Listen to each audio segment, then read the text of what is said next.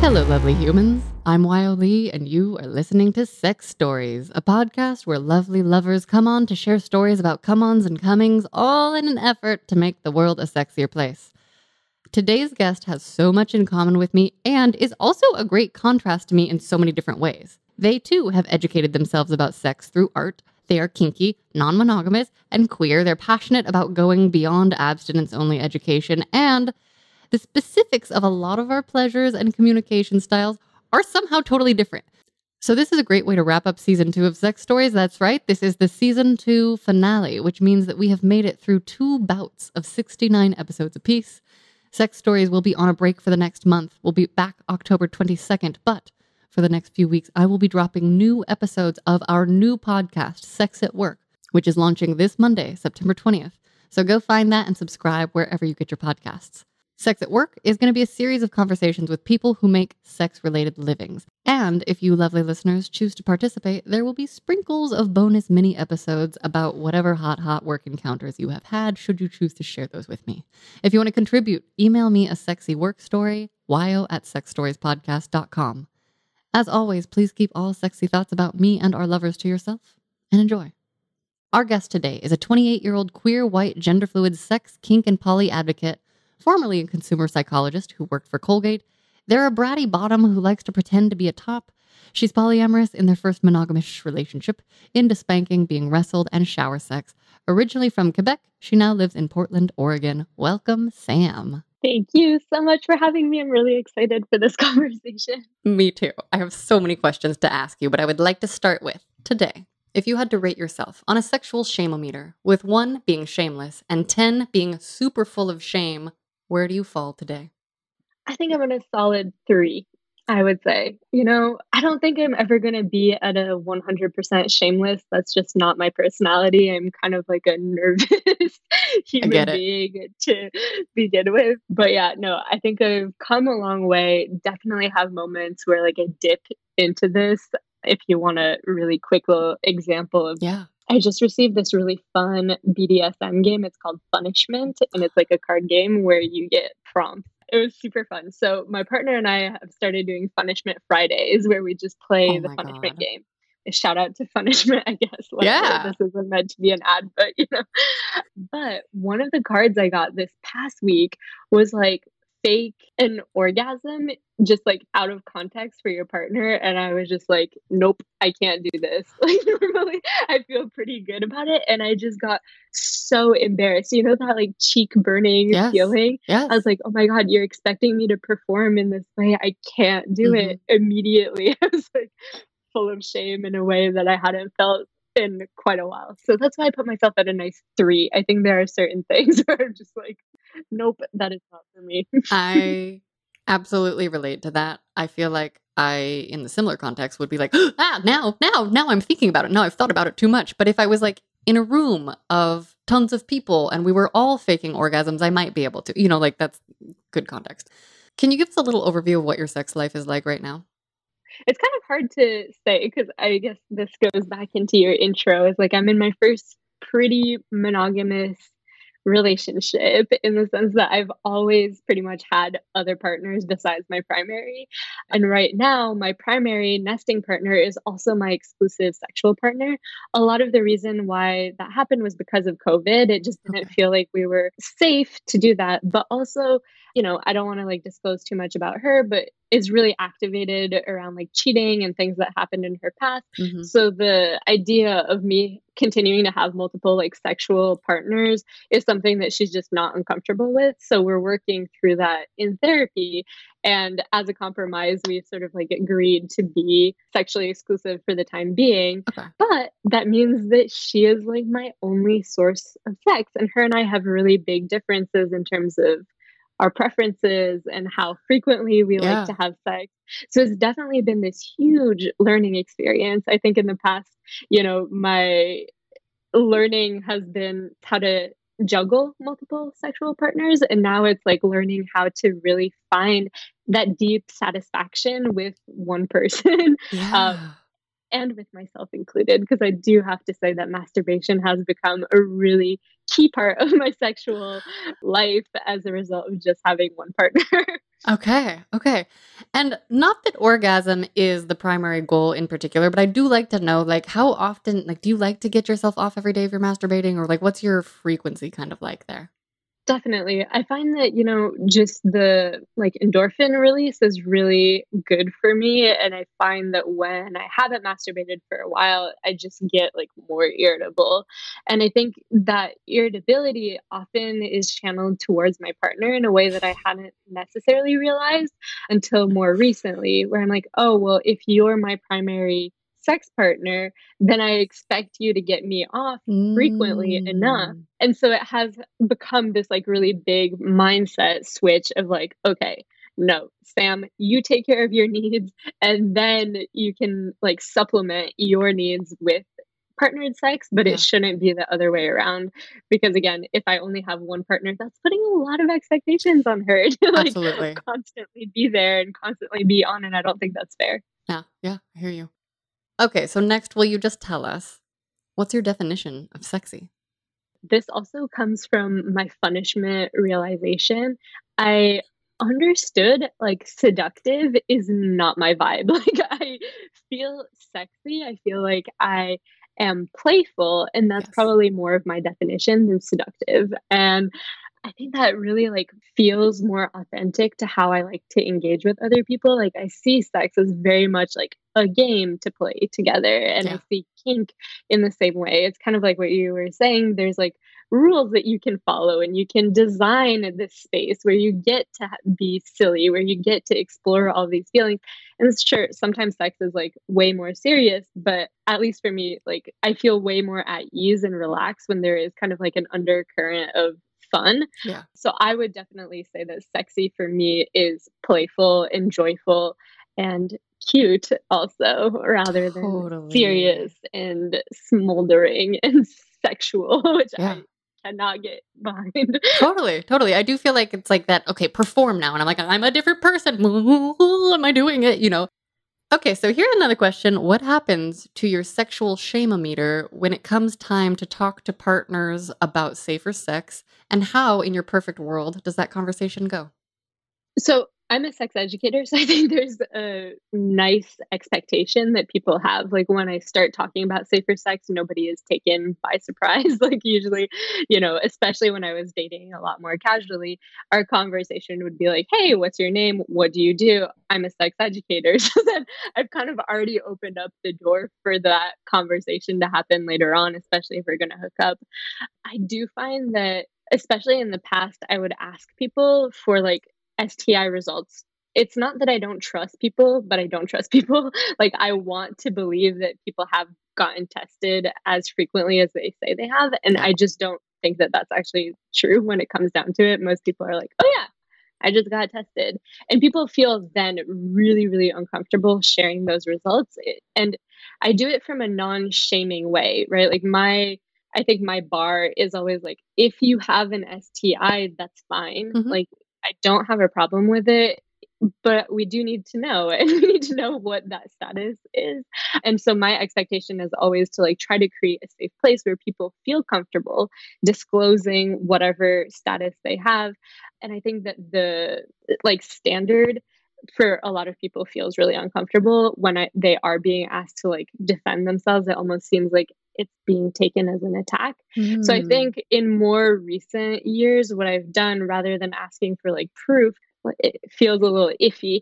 What I've done instead is just use barriers. And I think what's really cool is that now we have better barrier options. So I don't know if you've seen, but like Laurel. Yes, mylaurels.com. Yeah, yeah, yeah. Well, I haven't had sex with a person with a vagina since I learned about laurels, but I'm hoping soon because I'm starting to feel my way back into the play scene because I got COVID after getting vaccinated. So I'm like, well, at least for the next month or two, I have lots of antibodies. Not that I can't get something else, but Yeah, like yeah, yeah. COVID wise, I'm less scared all of a sudden. So do you ever engage with people who have penises?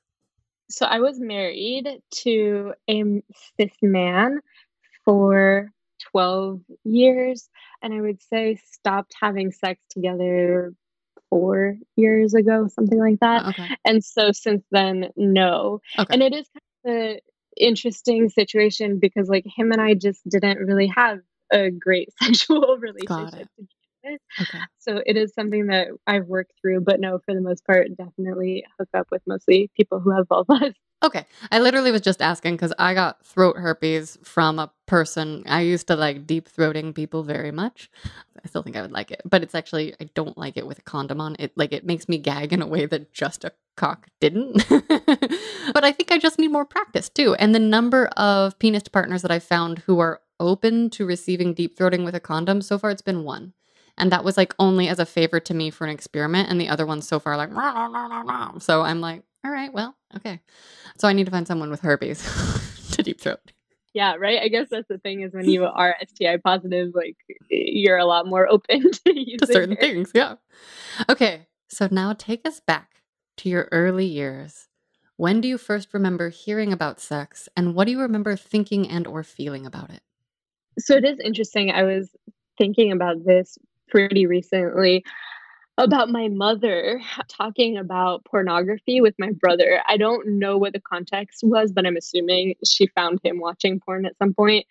And the word that she used was animalistic. And she made a really big distinction between two married people or two long term partners. It's funny because my parents actually weren't married until I was 6 years old, Oh, wow. not a cultural thing, but two long term partners making love being a really good thing. Whereas, like, people in porn having really bad dirty sex. So there's definitely that like moral duality of like, yes, you can have sex, you should have sex, but it should be within the context of long term loving relationships, and anything outside of that is kind of like degrading yourself or degrading other people.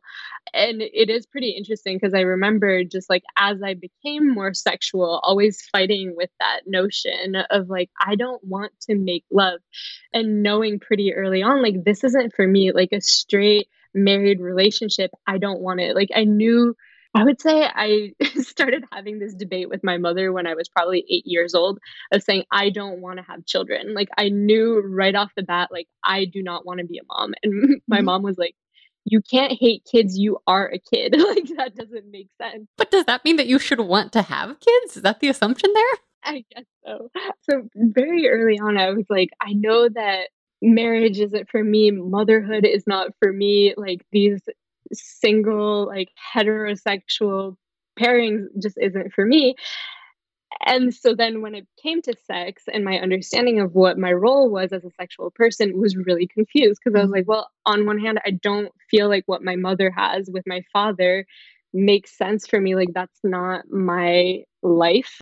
I don't see myself in that. I don't see myself being happy. But also, that message is like, this is the only good way of having sex. And then being like, well, I guess I'm just going to have bad sex. Like, Mm. quote unquote unmoral sex, and being like, fine, then I will be a slut, which is really interesting because being a slut when you're like 14, 15, you're taking on like really, really big systems Yeah. of oppression without having any kind of concept of what that means, what you're consciously doing. Like now at 28, I can realize and say, like, yes, proudly, I am a slut. I know what that means and I know the work involved with it. But at 14 years old, you don't. Like, it's hard. Yeah. Wait, so how old were you when your brother had that talk? Is it an older brother? No, so he's actually a younger brother. He's Okay. 2 years younger than me. And I was probably around Okay. 13-ish, so he must have been like 11, 12, something like that. Yeah. Wow. Okay, so was that the closest you had to like a talk with your parents? Yeah, I would say so. And it's funny. So I was put on birth control really, really young also, Oh. but it was never with the intention. Like, my mother did not talk about it within the context of sex.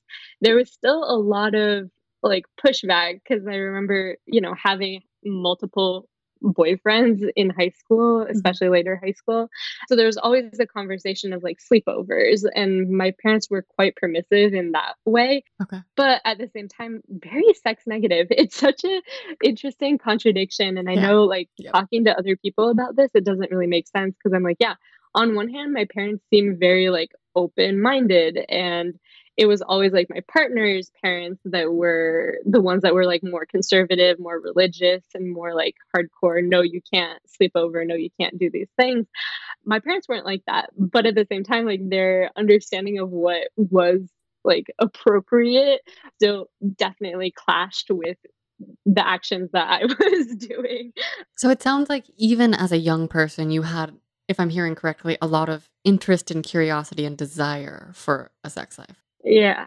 And I would say it wasn't even just like a desire for sex at first. It was a desire to understand like what was this bad thing.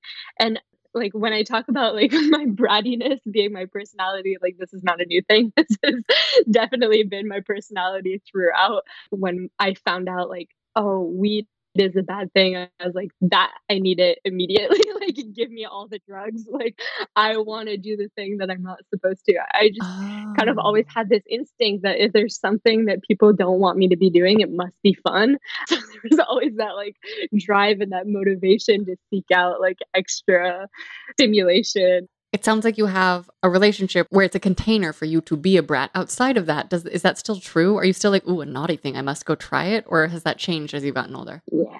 No, no, I still do have that. I think as I've gotten older, I've also gotten like a fear of dying. So I don't do like Sure.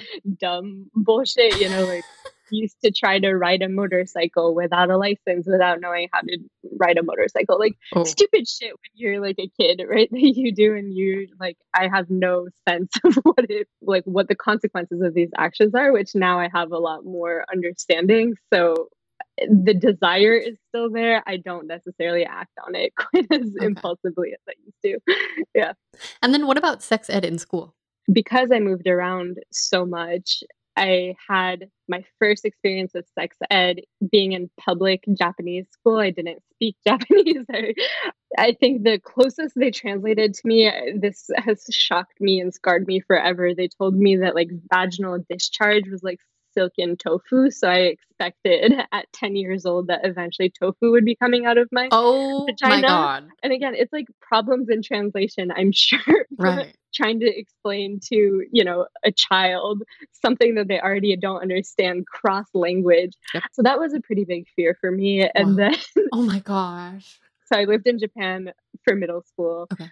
moved to Italy, and was in Italy until like mid high school, and then moved back to the US. So by the time I got back to the US, I had sex ed class as a senior, as an 18-year-old with freshmen, just as part of the state's requirements to allow me to graduate. So I'd been having sex for 4 years by the time I had sex education, and it was an AOM curriculum, right? In abstinence only until marriage. So they were talking about how like you should not have sex. And I remember just it made no sense to me. And yeah, like there was that really weird moment where I remember again pretty specifically the teacher trying to do a banana condom Oh my God. demonstration, putting the condom on, the Yep. wrong way, and it not unrolling, and just sitting there knowing like I can fix this for you, but being like, obviously this is not the time and place. Okay, so you were already having sex. Can you walk us through first your personal exploration or whatever came first chronologically? Walk us through how you started exploring your body. Was it by yourself? Was it with a partner? Can you share those early, I was going to say early inklings. Can you share those early experiences with us? Yeah, so I think I started masturbating pretty young, like definitely sometime in elementary school. And it was very much just like dry humping, Mm, like the desire to just touch. And again, there was like no sexual context associated with it. It was just like knowing, oh, wow, my body feels good. But hmm. there was also that shame thing of like, don't do this in front of other people. I don't know where that came from. Like, I Okay. don't remember anybody telling me no, but I do remember like, okay, this is not something that you do in front of other people. Hmm. And I remember there was actually another girl at my school who would masturbate at school, not knowing what it was. Yeah. And like that became a thing, right? Like my mother would call her the dirty girl. And so it's just like a situation where I think I was able to put both of those things together in my head of like, I don't want to be the dirty girl. Don't do that out in Mm, public kind of situation. And then when it came to living in Italy, I just remember like being in these very like quasi adult spaces. So I went to like a private school there with a lot of kids that were pretty rich, and some of the parents would take us out to like clubs and things like that to go dancing. Mm. And I remember just like there being actual adult men. And at that point, I was probably like somewhere around 13-ish years old, who were like just being really inappropriate, Oh. and recognizing for the first time, like, okay, first of all, I'm not safe in these situations, but I'm safe because these people have bodyguards who are able to like contain these experiences. And this is how you get attention. Whoa. And, obviously, like, we're talking about, like, really different sort of, like, socioeconomic situations. Like, my dad obviously is, like, quite middle class, but we were put in private school because of the work that he did with really, really rich kids. And I think there was kind of, like, a flippant attitude from those parents of, like, we don't have time to take care of children, so there's always, like, other caretakers, if that makes sense. Yep. So they were, like, allowing us to do the things that we wanted to do. And again, like at 13, you're like, wow, I feel like so grown. And I recently looked at pictures of myself from that age and I was like, holy shit, I was an I was a actual child. child. Like, Yeah. you think you're so old and you're not. But I think that all of those early experiences just kind of like set me up to understand, like, oh, yeah, sex is something that I can use. And sex is Mm. something that does give me attention. So as I got into high school and started having those first experiences, a lot of the reasons why I was sleeping with men was because they had weed and drugs and all these things that I wanted, and I knew it was a really easy way to get attention. And again, moving around so much, it's hard to build relationships. Mm. Just being able to sort of like create those social bonds takes a lot of effort when you're moving so frequently. So being able to have sex with people was a much, much easier way of like exchanging. Intimacy. Exactly, exactly, exactly. So yeah, there's definitely like a commodity exchange value, which isn't something that I was able to like break free of until I came into my queerness. And I think Mm. looking back now, it makes a lot more sense because again, back then I was very much in the closet. And so all of the experiences of sex I was having wasn't because they were like personally pleasurable. There was always a different reason why. And it's when I started sleeping with women and other AFAB folks that I was able to be like, oh, I see. Like, their sex can feel good just for sex. Like, it doesn't have to fulfill any other kind of needs. Like, you can just enjoy this Wow. for what it is. Okay, so in those experiences, do you want to skip ahead to your queerness and how you explored that? Or are there any stories that were either great or terrible from your early explorations that are worth mentioning in specific?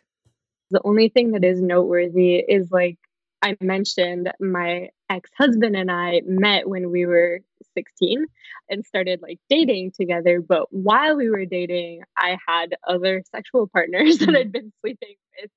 So there's this always been for me, I think something pretty different in terms of how I've dated people has always been in a non-monogamous way. Yeah. So we very much were doing like a don't ask, don't tell, but then we Oh. went long distance. And so while we maintained like that closeness, that intimacy, and that relationship together, there were also really long stretches of time where we weren't together and we were sleeping with other people.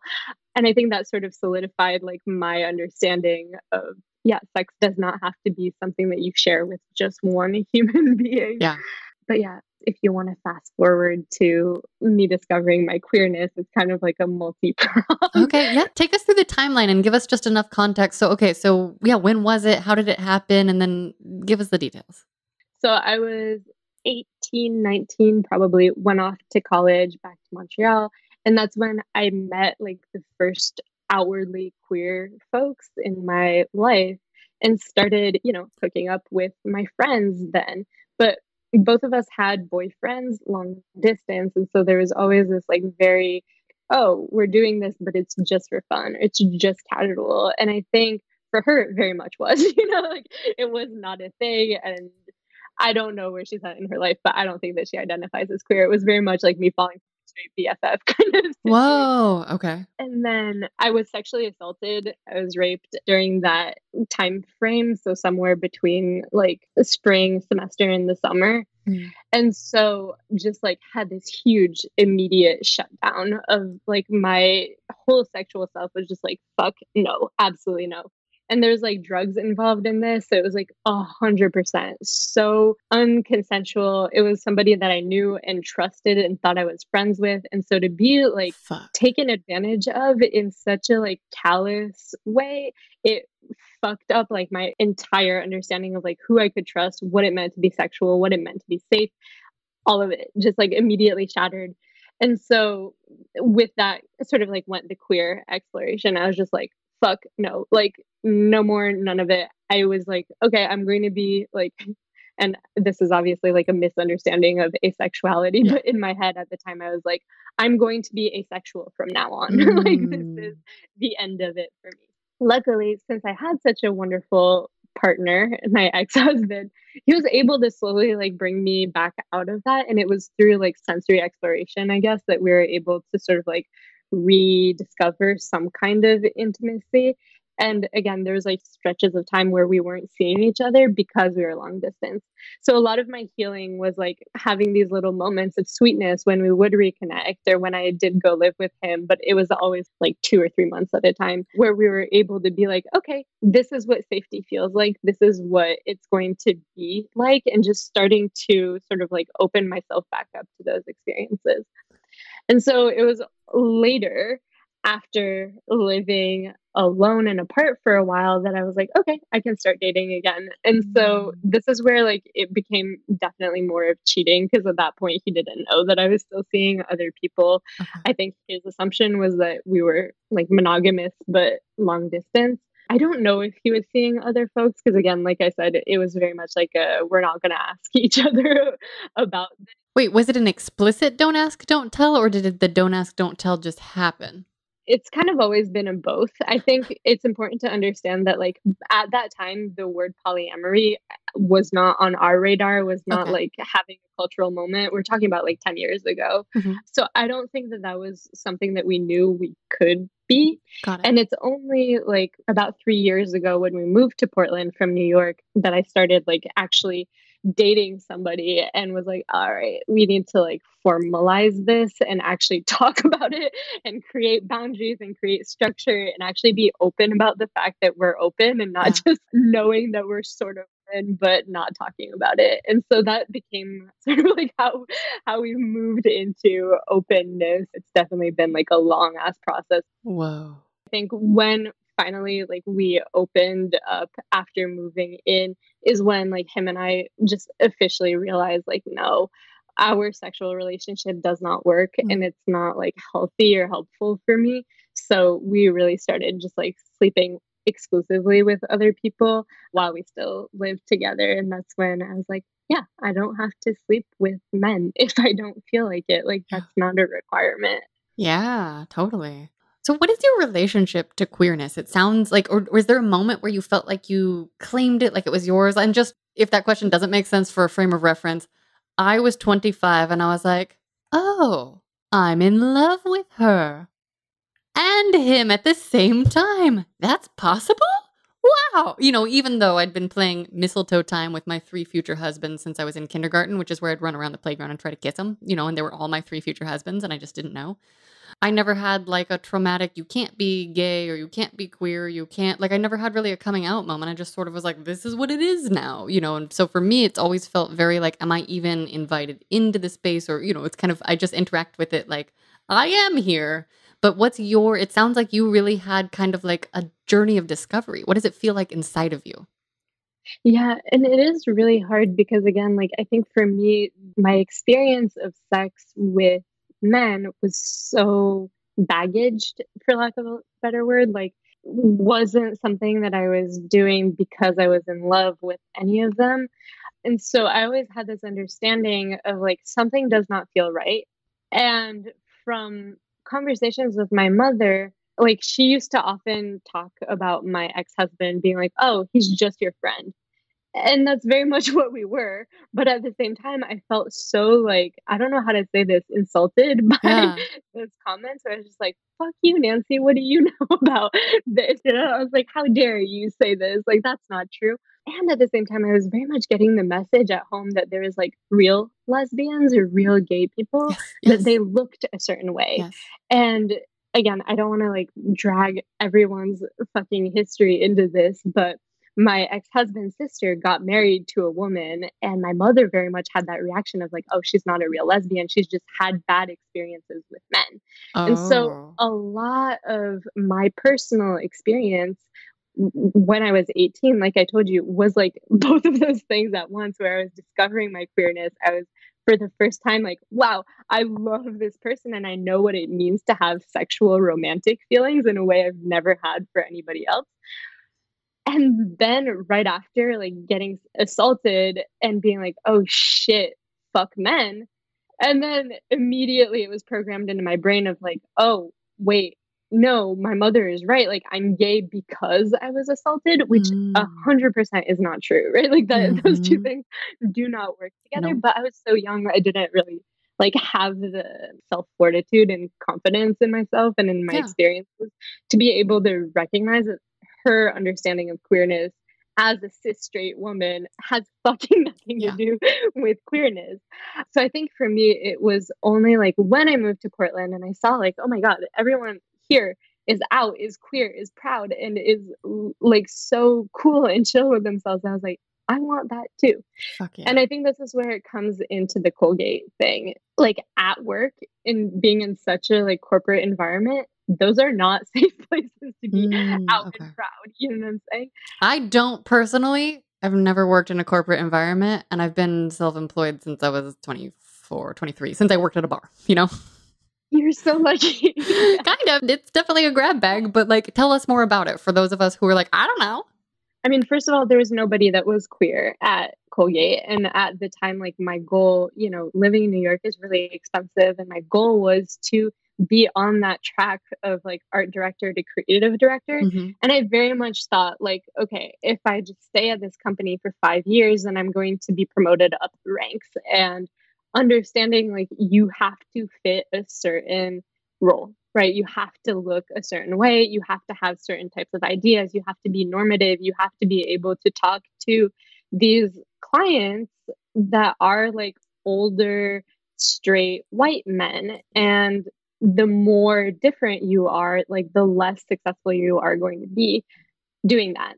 And so, you know, like I was on their corporate social responsibility team, like designing their pride ads and hearing all the homophobic bullshit that they were saying. Things like, oh, make them look more cute or like make them look more normal. Like when we were presenting options for ideas of what it would like, what queer people would be in the photography. And there's a lot of that. I mean, the racism and the fucking homophobia of these corporations, you cannot like overstate how bad it is.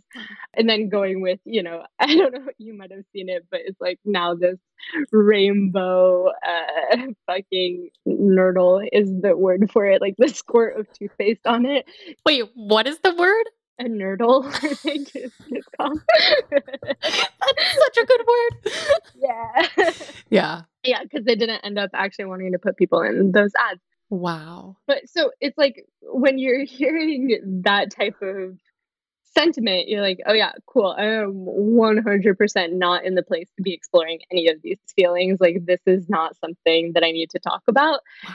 And so understanding, like, oh yeah, there's an asset to being straight passing. Like, this has to very much be a conscious decision that I'm making. Like, I Mm. have privilege based off of looking more normative. And it's only when I left and moved to a city that is quite a bit more like queer accepting that I realized, like, yeah, actually, I don't need to do that. Like, my job should not hinge on me being a completely different person. I don't have to erase myself in order to be successful. As I hear you talk, I am, first of all, blown away because I know that corporate, I've heard these things. I know it in my knowledge brain. But I talk to so many fucking people that have all this kinky shit, all of these, like, you know, straight dudes who just like to get fucked in the ass once in a while, or like, will definitely suck a cock if the circumstances are right and it's like in secret and all of this stuff. And I'm like, are we gonna just like, can we just like open the curtains and party together, guys? Like, people in the world, like, let's just be lovers together. So that's like one thought. And then my other thought is like, I have such the opposite. Like, I am like, I took off all my hair because my long blonde princess mermaid hair made people project this vibe onto me. And then when I was weird, they were like, oh, what? You have a strange personality, you know? And so try as I might, I'm like, no, queer and horny, wanna fuck everybody. Oh, but now okay. You know, and so finding the spaces to fit, I think it's just so interesting because your experience is so different in some ways. And then we also have like an overlap in these other ways. Yeah. So what was your path going into sex education and this relationship that is, for the time being at least, monogamous? And then I want to hear all the details of things you like. Pretty much what happened was when I left Colgate, moved cross country, was like, fuck this world, fuck all of this nonsense. I want to be a different person. Like, and I have to also like talk a little bit about the mental health piece of it. Is like, I got to a point where I was just like sick, having panic attacks. Like every time I would go into work, just like freaking out on the subway. Like my chest was too tight. I felt like I couldn't breathe and just like could not figure out what was wrong. Right. I went to the doctor. They're like, you're fine. Like you're a healthy person. Like what's wrong with you? Like you're probably just anxious. I realized like, oh, what's wrong with me is like I'm trying to pretend to be a person I'm not. Like that's what it is, you know, when your body is just like, wake up, like time to not do this anymore. So moved cross country and was like, you know what? Honestly, not having a job is better than having a job that I hate. It's better than pretending to be this person I've been pretending to be for like 25 years. I don't want this life anymore. And so I started freelancing because that's the only thing I knew how to do. I was like, I'm great at social media, I'm good at drawing. And one of my first contracts was with a company in Australia that does like education around suicide prevention for teenagers. Wow. Cool. And through that contract, I got in touch with a safer sex center at a university in Toronto.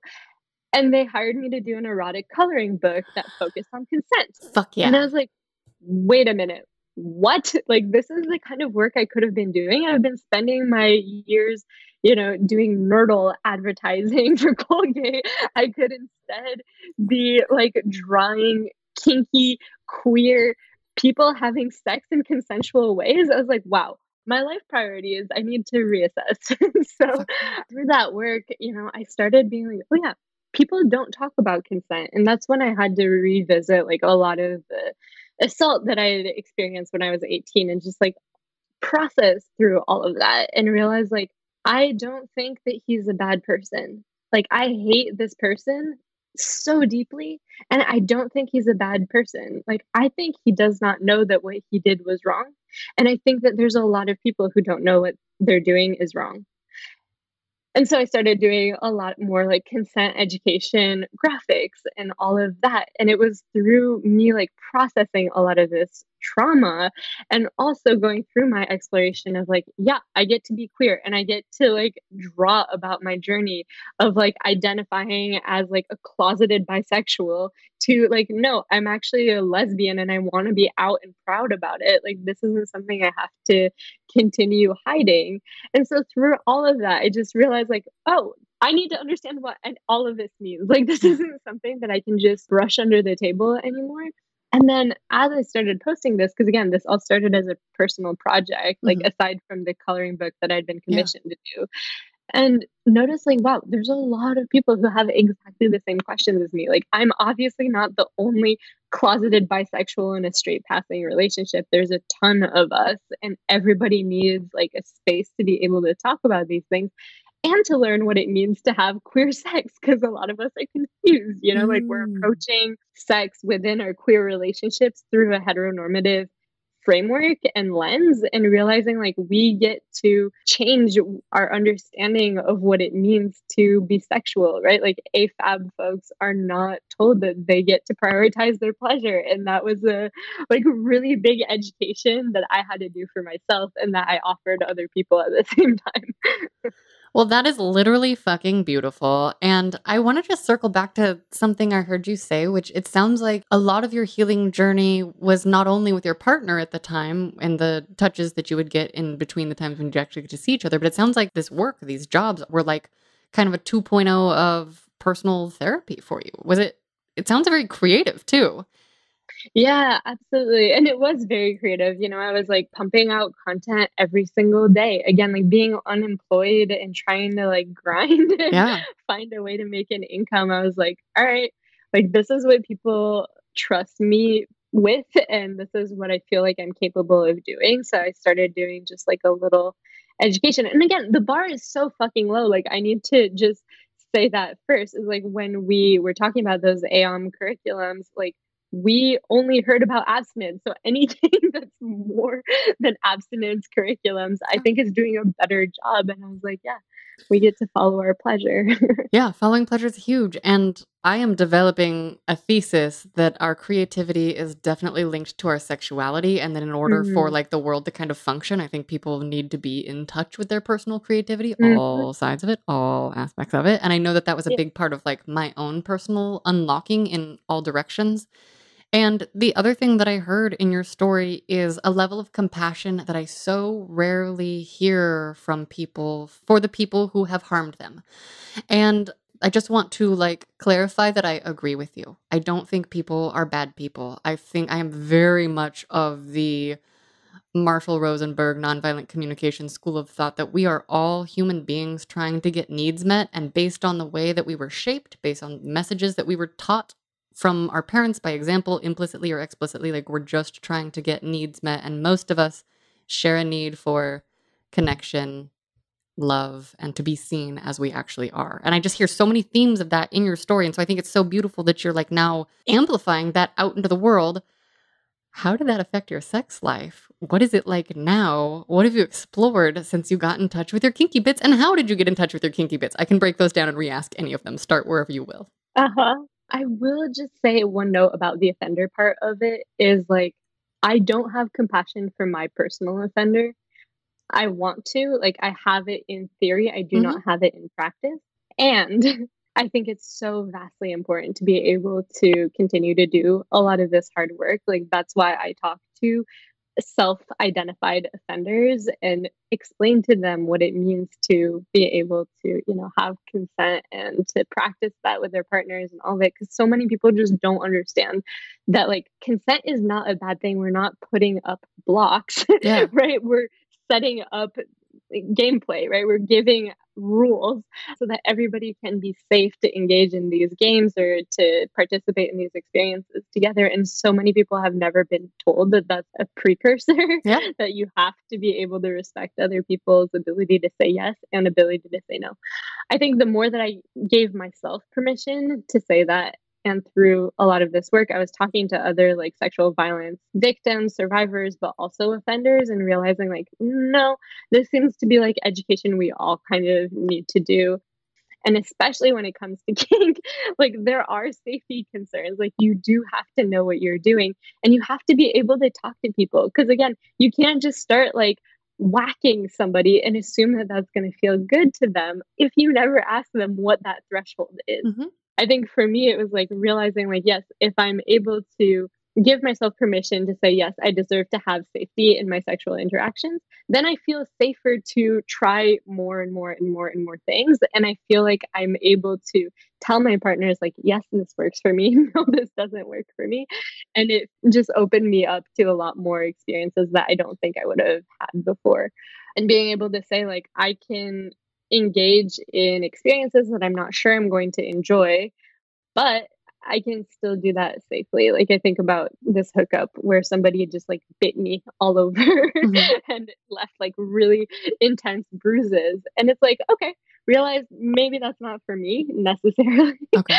Wait, yeah, yeah. Rewind and tell us how you got into it. This is the most detail we've gotten so far, and we love details here. So set the frame for us. So you were with a partner that was explicitly kinky, or it was like they just started biting you and you in the moment went with it and were like, I'll see how this goes. So this was a hookup. I didn't know this person at all. Messaged them on Tinder and then I don't know, they were like leaving for a while. And so I drove up to Seattle, which is like 2 hours away, and was like, "Hi, let's hook up today." Like, and we did.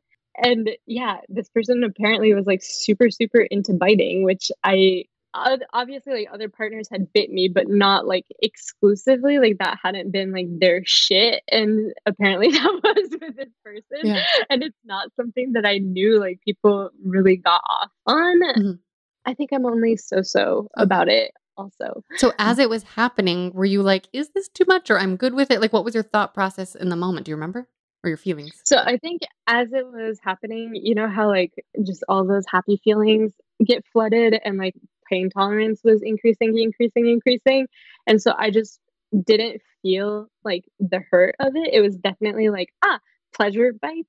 And it was after the fact that I was like, oh, I don't think I like being marked like this. Okay, so it's about figuring out marks. It's definitely like a specific sensation. I don't know. Are you into biting? I'm very into biting, and the context is very important. So, like, my master is allowed to bite me, and he'll bite my earlobes so hard, and he's left hickeys on my chin or, like, bruise marks there. But the question of do you like biting versus are you okay with marks being left on your body? Those are two very different questions. Very different. And so, if some rando that I was hooking up with at a sex party or a club or whatever, like, just started chomping on me super hard, I would pull away and I would be like, let's have a conversation, But also, probably the reason I get rejected so much is that I actually try to have those conversations ahead of time. And so what I'm noticing in the current hookup culture, like I was at a sex party 2 weeks ago, like the first one, me like going by myself to see how it would be. And first of all, nobody had sex at the sex party. And there was a guy there who we kissed because Spin the Bottle, I had kissed a couple of people. And there was a point where no one was fucking, so I got naked and got in the pool, and he got in and kind of was following me around, and I was like open to things, but I need someone to like make an effort. And I also just know that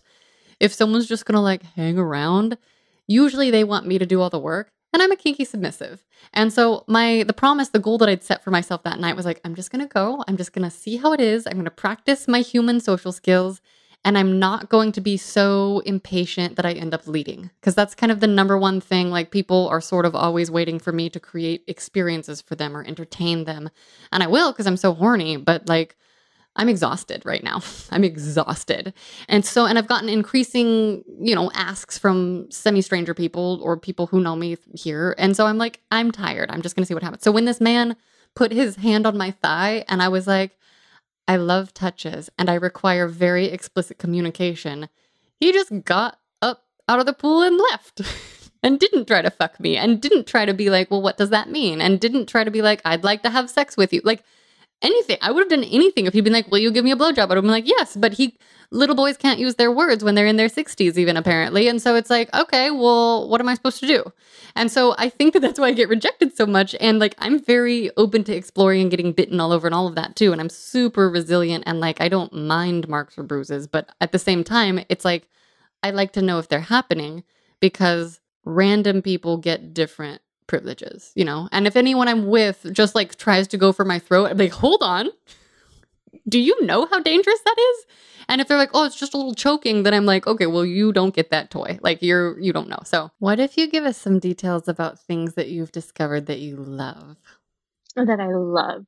Well, tell us about, how did you discover your kinky brat self? I think it comes from like, especially my current partner is what I call like an untoppable top. Like I try to top her and she just will not let me. What's that like? She just like has a very self-assured way of existing in the world. And she's like, I strap you, like I am the giver in this situation. Like I know what you want kind of thing, which I love. Like, don't get me wrong. I think I verge on that like pillow princess-y side of things to like a brat.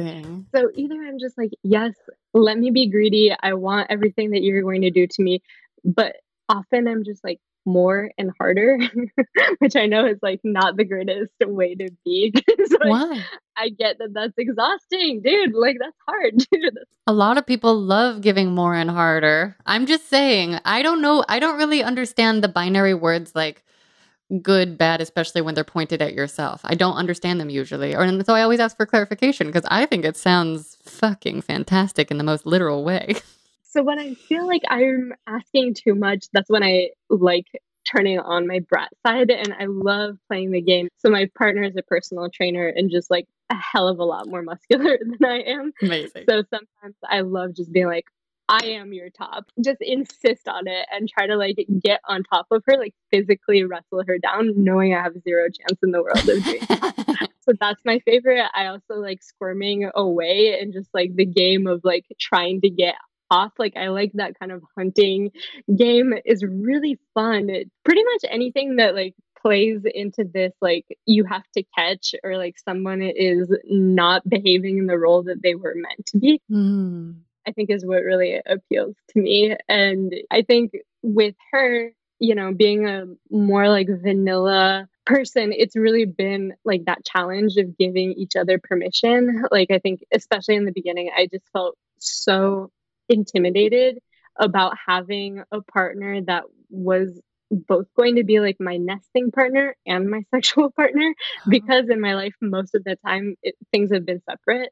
So I've always given myself more permission. Like with this stranger I was telling you about, it's like, yeah, if things go weird, if it gets too hard, if I have to, you know, like safe word out of something, it doesn't feel like the stakes are very high because I don't expect them to hold me to any kind of standard or expectation. Like there's not a relationship at stake. Okay. But trying to do that with my partners, I find it to be like pretty intimidating for me, where I'm just like, oh no, am I going to ask for something that's going to make you see me in a weird light?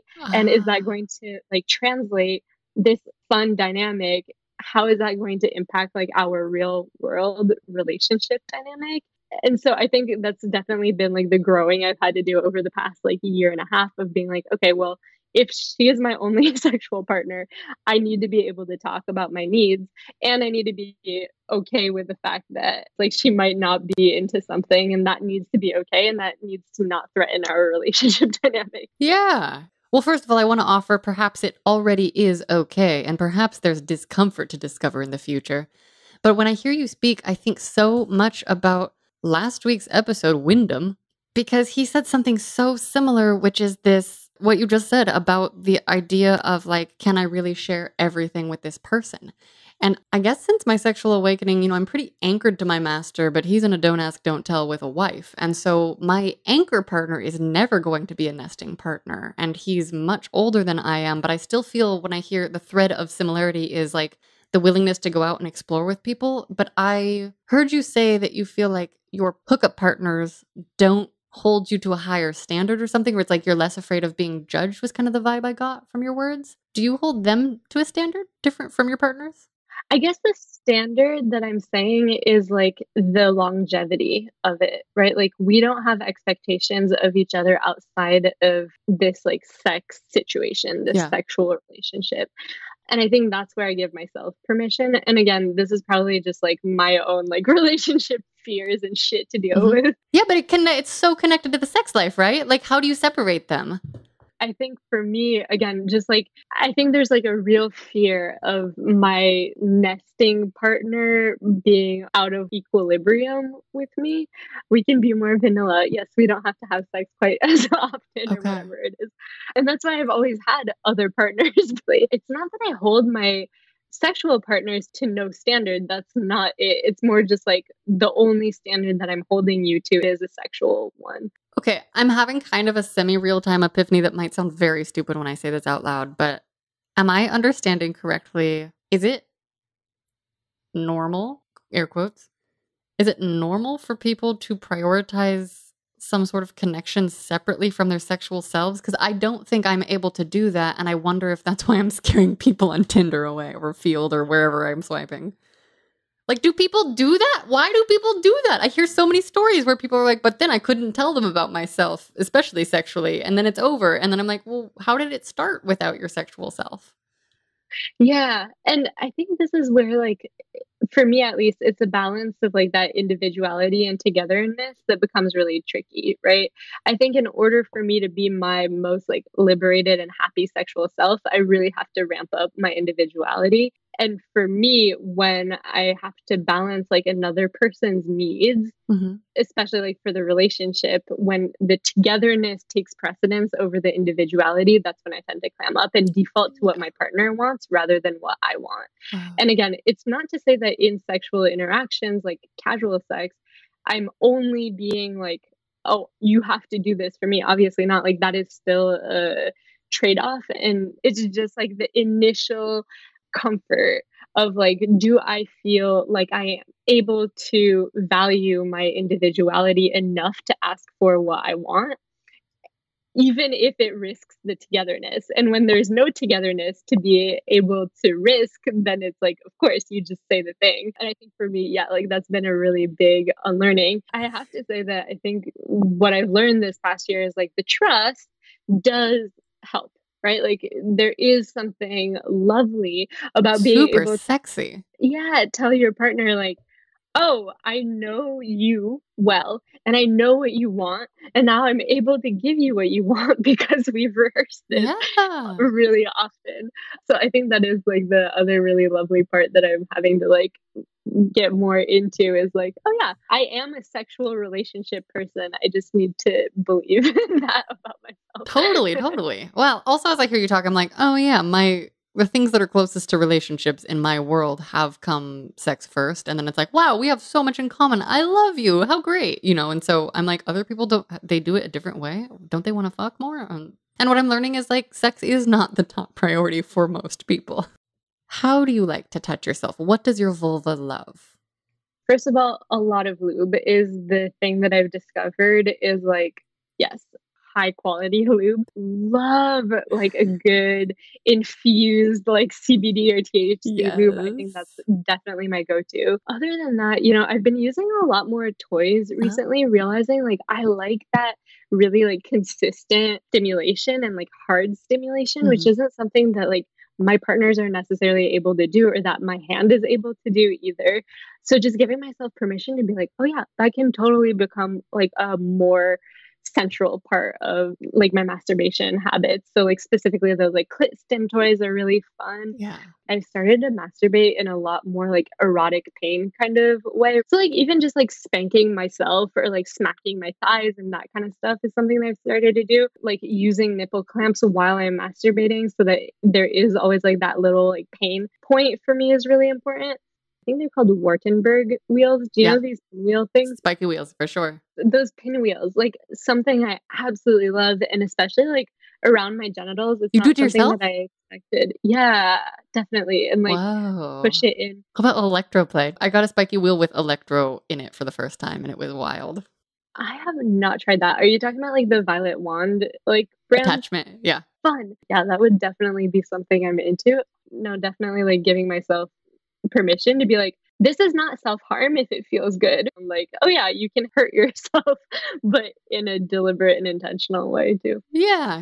And there's like big hurt yourself and like little pain, pleasure, hurt yourself because the dopamine pathway is like very related to both pain and pleasure.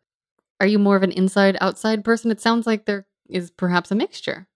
I thought I was an only outside person. And I think a lot of that was just like following my assault, like just not being able to have any kind of penetrative sex. I really, really like penetration. I'm super fucking triggered by penises and any kind of like anatomical anything. Okay. So it has to be like a non-anatomical dildo or fingers or something like that. And it's a completely different experience. Like I used to get such incredible like tightness. They call it like vulvodynia, I think is. Is it different from vaginismus? Different. Okay. Yeah. A clenching. Okay. A muscle clenching situation. So it used to be really like intolerable, not something that was enjoyable. And it's only recently that I've realized like, oh yeah, I actually really enjoy like deep penetration, like far in penetration. Did not know this about myself. Wow. Yeah. So do you have a tentacle dildo? I do have a tentacle dildo. I want to get one so bad. What, do you have any other cool shapes? Like a rocket ship or something? I want to get a rocket ship. I assume those exist. No, I don't have a rocket ship. I do have one that's like a unicorn horn, which is really fun. And it comes on this like cool handle situation. The company is Silk Arts. Cool. Okay, I'm going to check it out. Do you know the brand like Cute Little Fuckers? No. Oh, they're really fun. So they do a bunch of like monster themed non-anatomical toys. So they sent like this little starfishy grindy thing, and they have like this Cool. monster shaped dildo. It looks like a little ghost with all these things coming out of it. So yeah. Amazing. Can you tell us some details about how you like to pleasure partners' bodies?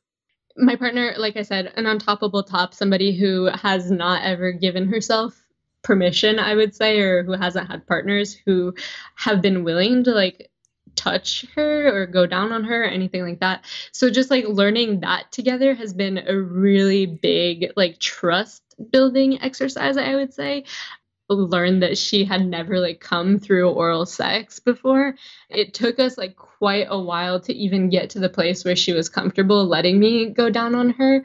For me, as much as I say like I'm pretending to be a top and I love like acting like I'm a top, I think in other relationships there's not like that hesitation, but in this relationship specifically, I'm very like cautious of respecting her limits and not like pushing her too far. And I think it inhibits me a little bit, you know, like especially in the beginning, I was just really nervous about like, is this too far? Like, is this going to be something that is triggering for her or something that she's not going to want? And so there's like a lot of me holding myself back. And so now when I'm like touching her, it's a lot of like that internal battle of like, of course it's okay. And like you can trust her to tell you if it's gone too far. You don't have to be so like tentative and you don't have to be so careful. I will share with you the one time I did strap was in a dead pastor's bed, and it was not a good time for me. I was so fucking embarrassed. I was like, I cannot be doing this.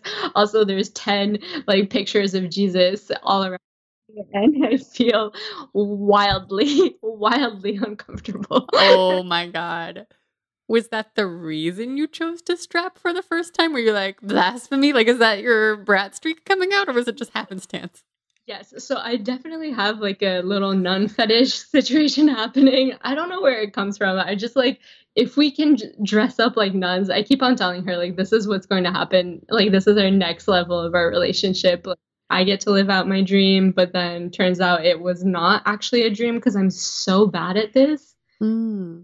Strapping, I don't know. It takes a whole lot more coordination than I was just like, I've always been the bottom. Like, I don't need to worry about this. Are you bad at it if you've only done it once, though?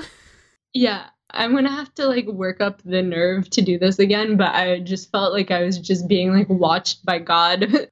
Can you tell us what your biggest turn-ons and or turn-offs are? I really like water, like anything related to pool sex, hot tub sex, shower sex. Like I want it all the time somewhere in a body of water. I just really like the way it feels. So I would say that would probably be a really big turn on. Like if I could be a mermaid immediately, that would be my choice. Like I don't know what the downstairs situation is for mermaids, but in my kinky dream, you know, we're like mermaid nuns or something like that. I don't know. Oh my God, amazing. I love that. My turn off is anal sex. I really do not like that for whatever reason. Like I've tried, cannot figure out how to make it pleasurable for myself. Like immediately I just have that like learn that is not for me. For you. Okay. I've been trying to be more okay with other people's buttholes because fine, like if that's your thing, great. But so far I'm still a little tentative. So I have a butthole thing. Okay. Are you into sexting? I am very much into sexting. And again, this is another thing where I've like had to learn, oh, there are like digital safety things that you need to take into concern.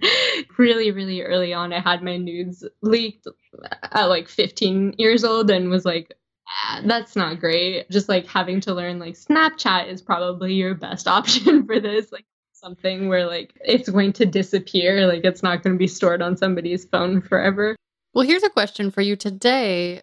Are you body conscious in that way? So I started posting nudes of myself everywhere. I'm naked everywhere and sharing them effusively because I'm like, I have a lot of nudes out there. I don't want those to leak. What's the best way to prevent a leak? Make it so that the leaks don't fucking matter. Like that's kind of, you know, and also I am very naked and really don't care. For you, what was the result as a 15-year-old? Like what happened? I got slut shamed so bad at school as a result. There was no like legal repercussions or anything like that, but it was just like but emotional. Exactly. And especially being slut shamed by other girls and being like, oh, like there are serious consequences for this in terms of like being ostracized by other people. Today, I know there's nudes of me like floating around out there, and I don't think I have that same level of like, I'm scared of it personally. Are you into porn? If so, what kind? I am. So I want to talk about like ethical porn and how important it is. I do really like girl on girl porn. I like companies that are like paying their fucking actors and actresses better. I think like that should be a standard. Fuck yeah. Having a hard time like figuring out who and what. So it's been like kind of a debate in my head of like, where is the right place to go? And again, I was going to immediately be like, oh yeah, OnlyFans has been fantastic and you can pay your creators directly. And now like as of this week and last week, I'm just like, fuck OnlyFans. Yeah. I moved all of my nudes off of OnlyFans to my own website because I was like, oh, and now you're going to say that you put creators first? No, you don't. But OnlyFans, I think, did a great thing. So it makes it so now we are trained to look for creators to pay them directly. And I think that overall means that we're moving in the right direction, even though their whole story about the banking system, I'm like, all right, well, you guys, wow, it sure was easy to fix that in a week. Wow. As it stands, I don't know who to endorse or what. Yeah. I like my own homemade porn the best because I went to film school, because I am a filmmaker, because that's like my medium. Most porn has always put me into like production mode. So it's like hasn't been fun for me, with very few exceptions of circumstances where I was like ordered to watch a certain thing at a certain time, and it was one of the kink productions. And I don't know the details of their thing because I don't know who it was or what it was. Okay, so group sex parties, sex clubs, swingers parties, like where do you fall on those scales? I've always fallen on the no, for no particular reason, and now I'm falling on the actually probably maybe as a result of my newly monogamous relationship. Wait, what? So in the past, it's always been like, well, I get free range on who I date, and I'm fine with all of this. Like, I really enjoy casual dating. Like, I think that's my favorite. Now with my partner, though, I think based on her sexual boundaries, any kind of like experience that we're going to have will have to be much more like contained than what I'm normally used to, where casual dating might not work quite as well. And so we've been talking a lot more about like group sex and that becoming a thing that we participate in kind of as a middle ground, as a way for both of us to get what we're looking for, and at least to just like introduce what non-monogamy would look like in our relationships. So I'm definitely having to reconsider all of it. For a while there was like this thing because I said something dumb on a podcast once. I was like, yeah, fuck threesomes, like you never have good threesomes. So I was branded lots as like, of people say that though. I will go back and retract that statement and be like, I'm a tentative on threesomes. Okay. But also, like, God, can we please live in a world where people are allowed to explore and grow and like not get attacked? I'm like, isn't that the world we're trying to create together? It's the world I'm trying to create. Okay. Do you have any sexual fantasies that have not yet come to pass, but that you hope will? Yeah, I mean, honestly, like, I think I could see myself getting into like a nice group of hot butches degrading me. I think I would be into that, but haven't yet. And I think maybe that's my 2022 resolution. Ooh, I love that. What are your sexual hopes for yourself going forward? I think my sexual hopes is that I'm going to continue putting less pressure on myself.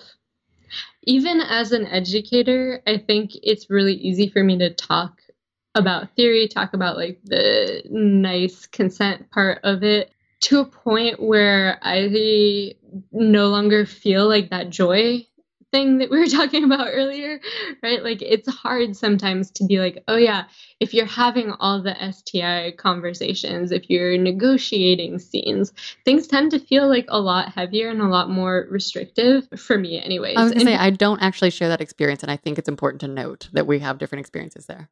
And so maybe I will need to ask you how you view this, because again, like for me, it's important to be able to have all of those conversations, to set out those rules. But sometimes I really do just want to go a little bit more with the flow and not feel like I'm having to educate through these experiences. Yeah. At the very beginning of this conversation, like when I tell people, hey, I'm a sex educator, it's nice because then they're not like shocked when I'm asking them about their safe for sex practices, but there does tend to be this like expectation that I'm going to know everything, or that I'm going to, have these really high expectations. And sometimes I just want to have shitty, dirty, weird sex, like. Absolutely. What makes you feel the most desired or appreciated sexually?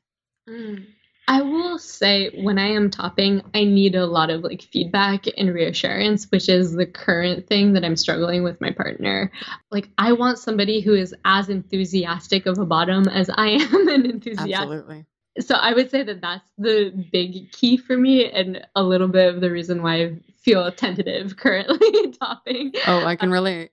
But yeah, like somebody who's able to, be pretty like greedy in their desires. I think that's what I find really hot. I try to bring that energy and at least like give my partners that level of feedback when I do like things. I also really like somebody, and this is the thing that she does do really well, is so fucking honest. I never have a question in my mind of like where I stand with her. Beautiful.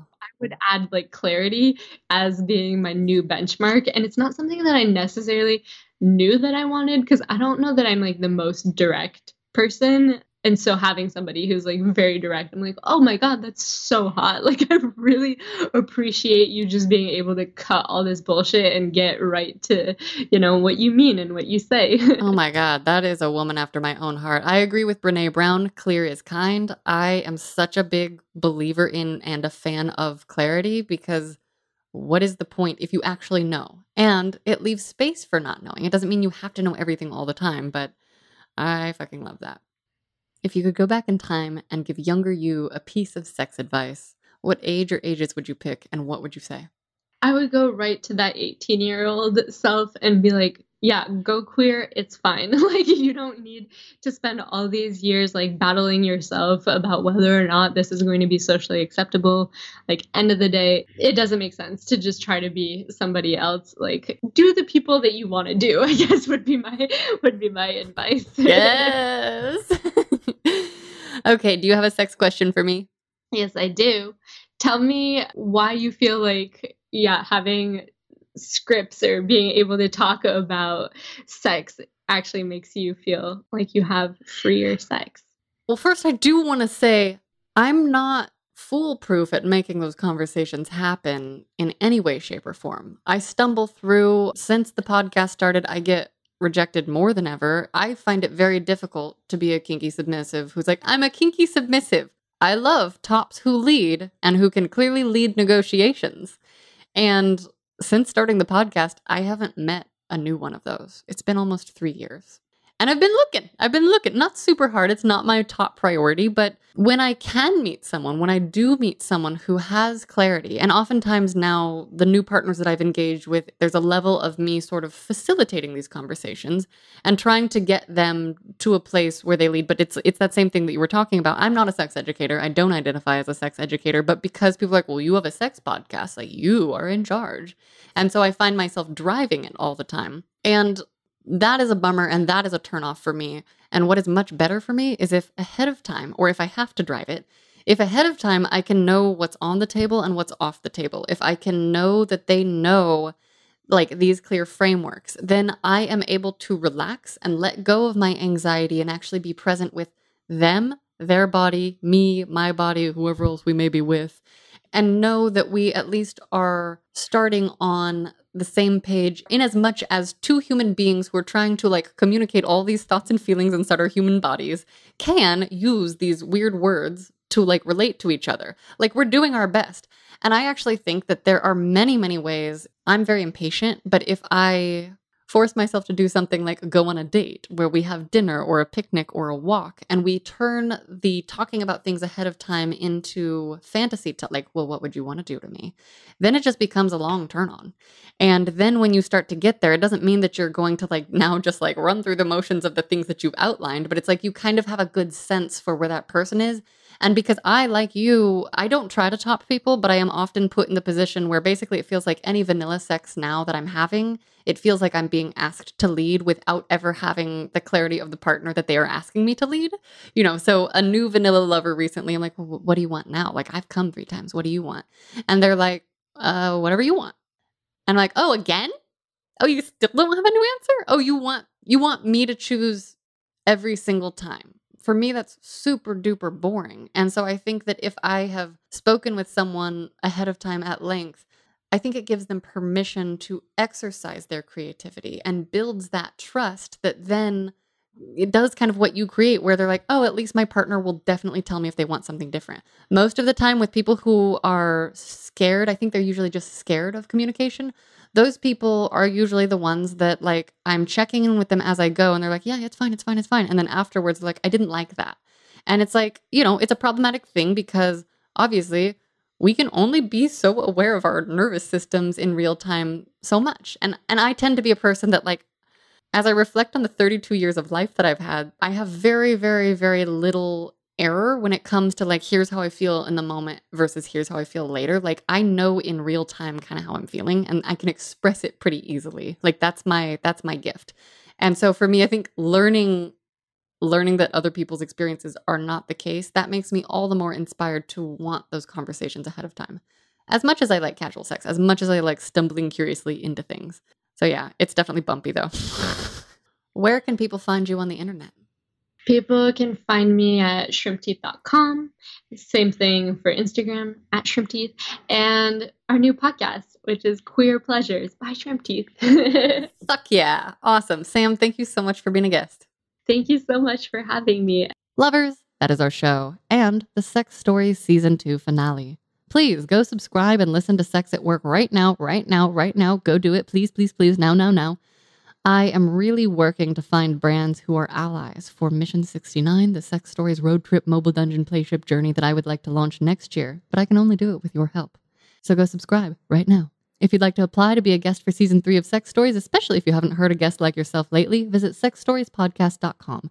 And you can also submit a Sex at Work story there, either through email or a voice memo. If you'd like to support Sex Stories on our mission of encouraging personal creativity, if you want ideas about questions to ask your lovers or hear more of my personal stories or details, including my secret kink that I do not talk about here on Sex Stories, or if you want to go see my self-portraits, visit wyolee.com/lovers. Subscribe to Sex Stories wherever you get your podcasts and be a lover who makes the world a more loving place by leaving Sex Stories 5 stars and an honestly enthusiastic review wherever you can, and subscribe and give a thumbs up on YouTube. Instagram is at Sex Stories Pod and I am at Wyolee. Sex Stories is created by me, Wyolee, with editing by the great and wonderful Kimberly Loftus. Lovers, please, dare to be curious, both about yourself and your lovers. Take care of yourselves, take care of each other, and remember to share sex stories.